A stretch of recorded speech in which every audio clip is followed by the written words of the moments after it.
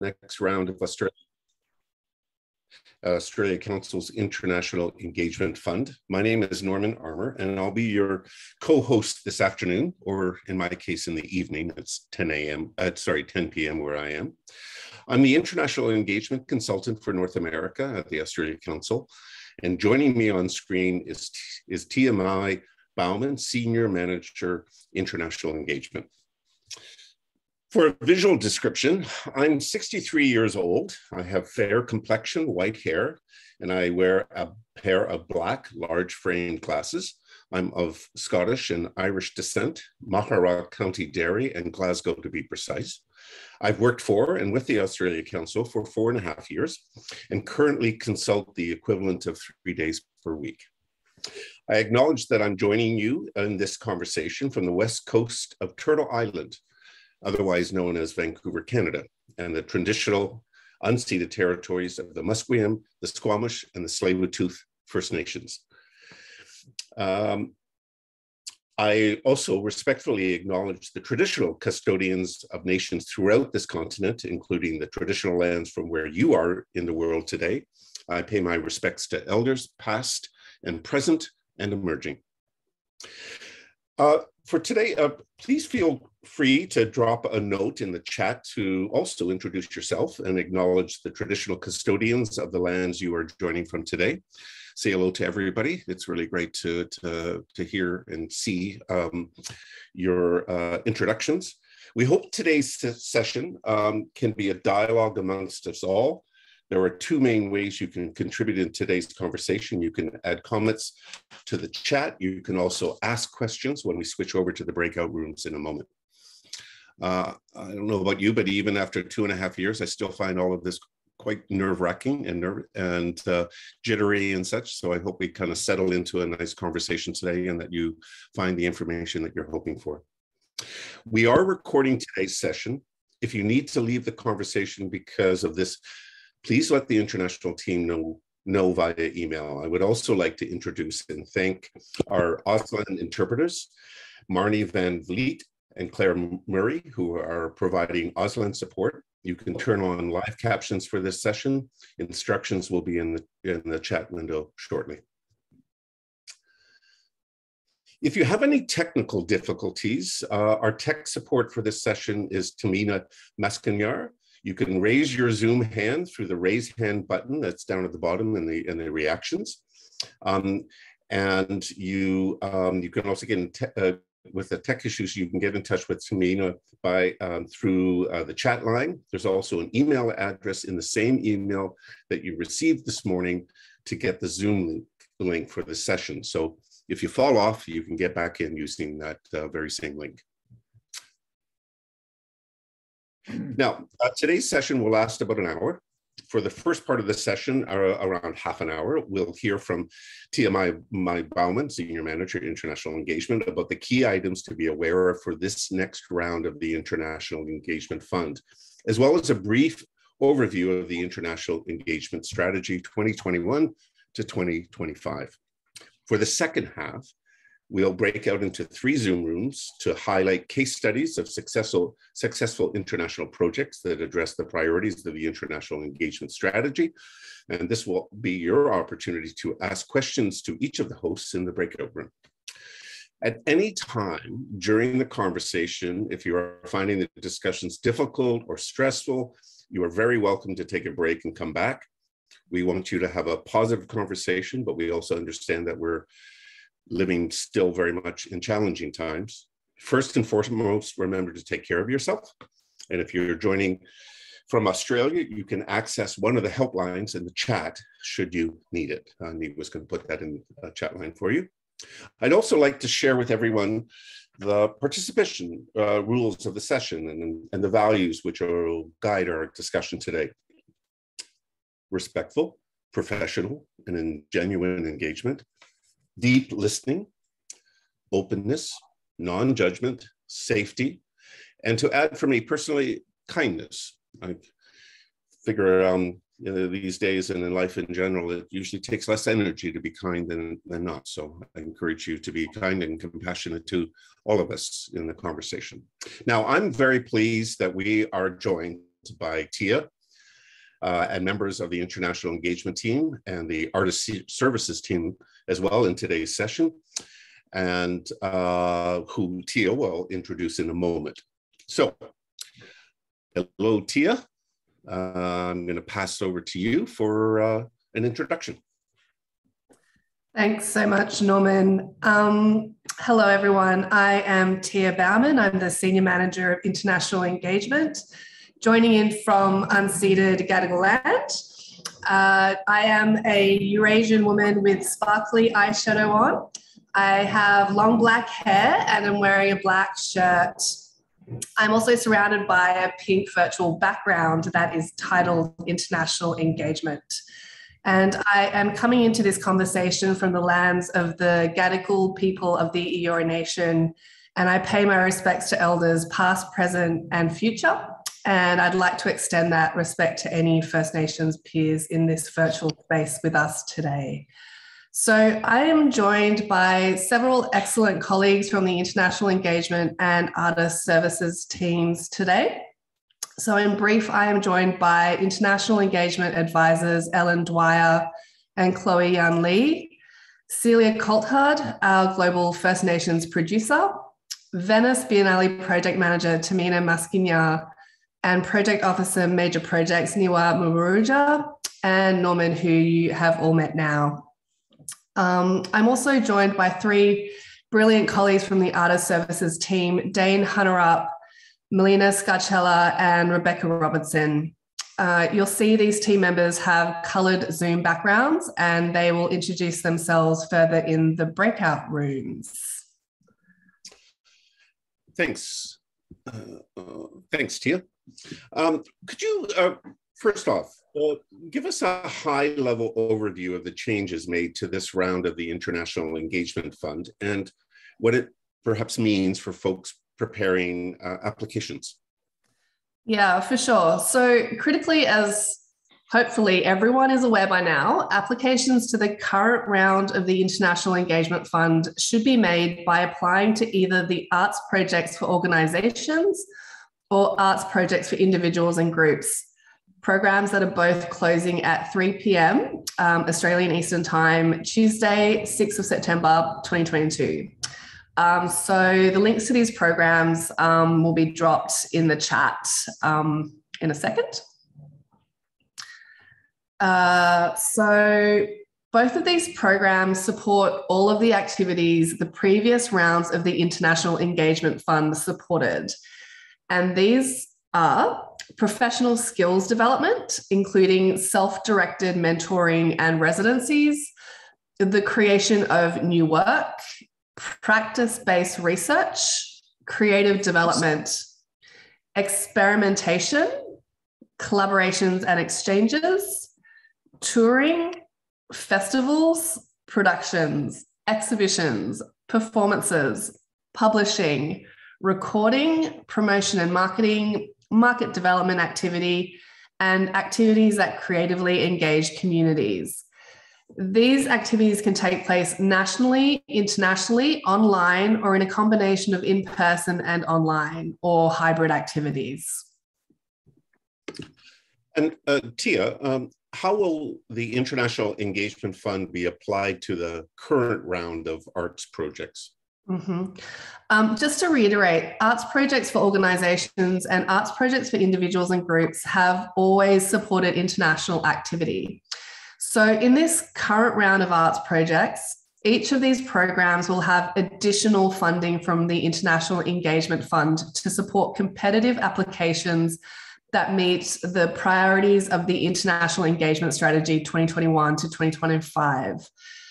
As a result, this additional funding will support more international activity within two arts projects rounds. And could you please expand upon the International Engagement Fund's priorities and how these can perhaps connect with applications folks are preparing for arts projects? Yep. So where applications include international activity, they should respond to or address the priorities of the International Engagement Strategy. So over the past 2 years, many of the usual ways of working internationally have been disrupted, from the way we connect and network with peers through to collaboration, presentation, and distribution. So our new strategy was informed by these conditions and looks ahead to the future, where the effects of the pandemic may continue to impact international activity. As well as the pandemic, the past 5 years have seen increasing awareness of climate sustainable practice and shifting geopolitics. Calls for sustainable and decolonised practice have also demanded consideration of new ways of working.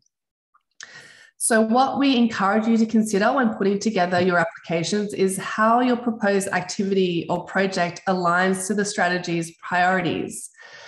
Not every single priority, but perhaps one or two, which are the most relevant to what you hope to do in your international work. So I'm going to expand on each priority area, of which there are a few.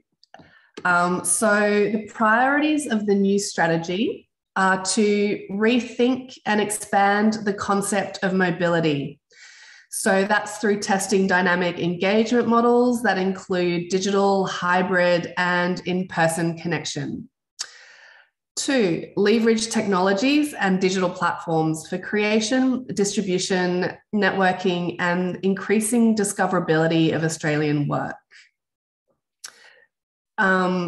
Activate borderless thinking, so building reciprocal and multilateral partnerships across regions and industries and leveraging co-investment. 4, strengthening First Nations exchange, that is First Nations led and self-determined. 5, amplify Asia-Pacific engagement and the perspectives of the Asia-Pacific diaspora in Australia. 6, diversify income and revenue streams to foster sustainable careers and business models by increasing access to markets, information, and networks, and to showcase Australian work to global audiences and influencers. The next one, foster risk-taking experimentation and innovation in creation, distribution, connection, and profile building. The next one, centre equity and access and reflect Australia's diversity. And finally, embed sustainability through research and investment in best practice models and frameworks to minimise the sector's carbon footprint. So we'll just drop the international engagement strategy link in the chat as well, just in case you'd like to refer to it.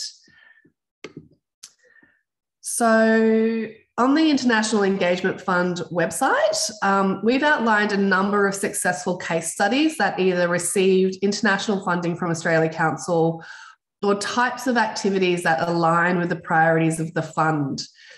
You'll see a link to this chat in the window. You'll see a link to this in the chat window shortly. So I really encourage you to take a look at the case studies to get a sense of how the strategic priorities have been applied when scoping and developing these international engagement projects. Thanks, Tia. The arts projects programs for which for most of us are known as core grants are assessed by peer panels based on art form. Could you speak a bit about what the assessment process will be for internationally focused applications into these two programs? So all applications will be categorised into art form panels. The Council has 9 assessment panels. They are First Nations, Community Arts and Cultural Development, Dance, Emerging and Experimental Arts, Literature, Multi-Art Form, Music, Theatre, and Visual Arts. The membership of the peer panels rotates, with peers selected from the pool in response to the grant categories being assessed. Australia Council selects peers who are both knowledgeable and representative and will ensure international experience is factored into the selection process. We also will brief all peer panels on the international engagement strategy and notify them of the additional funding offered to this round of arts projects, individuals and groups and arts projects or organisations from the International Engagement Fund. Thanks, Tia. Now, before we head into break rooms, we do have time for a couple of questions. I think we actually have time for more than a couple of questions that folks may feel beneficial to ask now while everyone is here together. If you have a question, please use the raise the hand function or type your question into the chat window. If we don't get any type questions, we can certainly answer questions later in the breakout rooms as the chat window contents will transfer across. So I'm just going to remember to do the gallery thing here. It's probably easiest too to put them into the chat line because we of course have so many people joining us today. Yes, so first question, Tia. Can I just check that the funding range, is it up to 100,000? How does that work? Or are there two levels of funding? Is that correct? I think for individuals and groups, it's up to 50K. And for organisations, it goes up to 100,000. So there's two tiers of funding there. Great. Yeah, that's the word I'm looking for. Aaron asks, were screen arts one of the panels? Are there screen arts to be one of the panels? No. So I believe if there's any international projects that involve screen-based media, best to go to Screen Australia as the funding organisation. Okay. Vicky has a question. Will this be a permanent change or is this a temporary measure for the addressing of international applications? So this is a pilot fund. So basically we will reevaluate how this is run and potentially it may be that it is quite successful as a process, in which case we will continue with this method. But essentially it'll go through another process of evaluation and then we'll make the necessary iterations for the next round. And do you figure, Tia, that people's feedback from the sector will be key to adjusting and adapting or changing in any way going forward with this pilot? Yeah, absolutely. So if you're finding that this is affecting you positively or negatively, as it were, please send through any feedback to our international team or our artist services team. And then we will definitely take that feedback and advice on board in the way we tailor and design the fund moving forward. Great, thank you, Tia. This is a question from somebody. What is, Tamina shared, what is the total amount of funding available? So we're not actually privy to outline how much we have per round because it can actually fluctuate per round. And it can also affect the peer assessment process, the probity around the peer assessment process. But generally, we have a success rate of between 15 and 20% of the applications that come through. The APIG or APO round and also the IEF round. So highly competitive. A question from Andy. Thanks for the time, but could you advise if commercial galleries attending international art fairs, are they eligible? Can they apply? I think yes. If it addresses one of the key strategic priorities, potentially around market development or diversifying income streams, then if there's an argument that can be made about attending more commercial platforms for commercial galleries, then we'd definitely be open to hearing about that. And Dane, you came on screen. Would you like to add to that? Oh, I don't know why I came on screen, but yes, you can, as a gallery, apply to do that. You can also, we will be allocating the funding from arts projects that normally go to international projects as well. So you can choose how you address your application, and we will be supporting things through both ways. Great, thank you, Dan.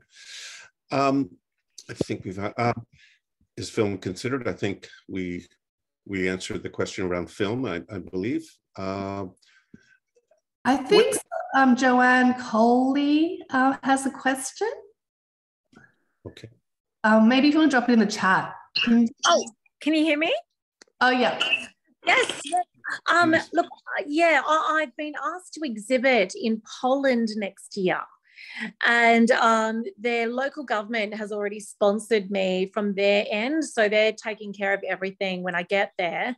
But I'm looking for Australian sponsorship to send me over. But some of my work, I'm actually collaborating with Indigenous artists as well. So it's quite a very different scenario. They've also asked me to fly over in October of this year to kind of promote it, because I'm on a Netflix show that's coming out next year. So I think they wanted me to do that just to give them a bit of extra kind of promotion. And then I've been asked to exhibit in November here in Perth as well. So I just wanted to know, is this, I'm very new to this. I've only just found this site and apply, or about to apply. And I just wanted to know when the cutoff is. Would that count for this year, or would it be more May that I'd probably be needing help with? Just on the engagement and collaboration with First Nations artists, we actually have some First Nations cultural intellectual property protocols that we have released. So essentially any creative practitioners who want to work with Indigenous artists or engage with Indigenous cultural heritage and projects that are funded by the Australia Council for the Arts are required to comply with these protocol guides as a condition of funding. So I think one of our team can drop those protocols. Really? But that's generally a condition. So I think the funding round closes on the 6th of September. Yep. And projects can take place, is it 1 year? Up to 1 year or 2 years? No. 2 years after. Yeah. Would October be cutting it too fine? So if you put in an application to this round, your project can't commence before the 1st of December 2022. So it may be that the timing isn't right, but we could certainly have a conversation about our next funding round in March, Joanne. Okay. If I applied for this one, which begins in December, would that also, because it's actually going to be occurring in May next year, would that then work with May? We could certainly talk about you coming in for a particular aspect of your project, but I would encourage you in this instance to get in contact with the Artist Services team, and we can really talk about the finer details of your project. Oh, thank you so much. No problem. I didn't realise it also included literature, because I've got 3 books coming out, 1 this year and 2 early next year, and I was really quite keen to take them over with me. There's only 2 pieces that are Indigenous. The rest of the collection is just mine, but they really want to encourage Australian art. They've only chosen 2 Australian artists here to exhibit there alongside a Polish sculpturist, because I'm doing a lot of glass art that's going to work in really well there. So, yeah, I'm really keen to see what I can do on this end. Absolutely. I'll drop our information in the chat and you can give us a call. Oh, thank you so much. Wonderful. Great. I'm going to try a couple of quick questions here. One, which is internationally from Francesca. For international applicants who want to partner with an Australian artist or organization, are there separate guidelines for that? I don't believe there is. Is that right, Tia?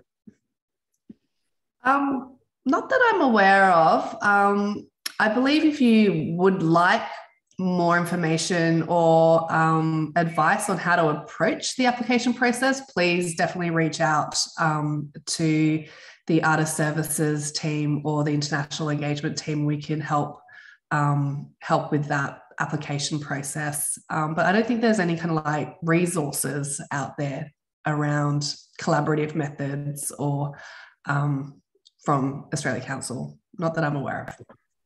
Great. Melina, can you confirm that organizations receiving four-year funding are not eligible to apply?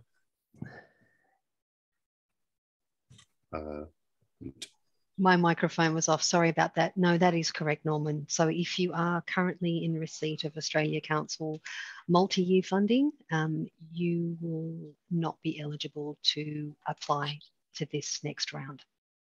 Okay, great. I'm going to try and just slip in a couple more very quickly here. Applications online or by post? All online. And Melina, thank you. Is funding available to successful applicants for 2 years? Would that require a second application? I'm not sure if I understand that. So if you apply, your project can run up to 2 years. So it's basically the one application that you're putting in, but it's a 2-year project. Your project doesn't have to run for 2 years. It can be a 3-month project, but the maximum time that it can run is for a period of up to 2 years. And can you apply across several rounds for a multi-stage project? No. Essentially.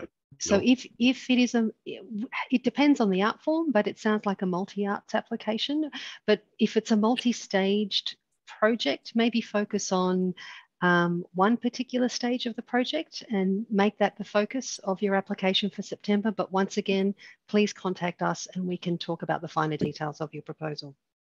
Great. I think I can answer this. The individual, for individuals, the maximum is 50K. And I think we need to sort of switch over to the breakout rooms. Is that correct, Tia? Or should we take 1 or 2 more questions? I think we should probably take it into the breakout room. All right. Okay. So if we haven't answered your question here, please encourage you to bring it up in the breakout rooms. We're going to have half an hour. We'll have 3 breakout rooms. I just want to make sure that I'm just checking my notes here. Should there be any areas or anything that we haven't covered so far, I invite you to share your thoughts and ask questions by contacting the international team.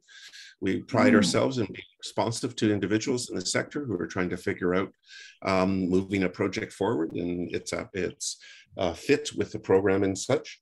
An important note is that from the breakout rooms, we won't return back to this to the full group here. We'll simply end the session in each of the respective breakout rooms. Thanks again to everyone for joining us today for it, and we hope to answer more of your questions in the breakout rooms and have a discussion. Thank you. Thanks, Norman. Thank you.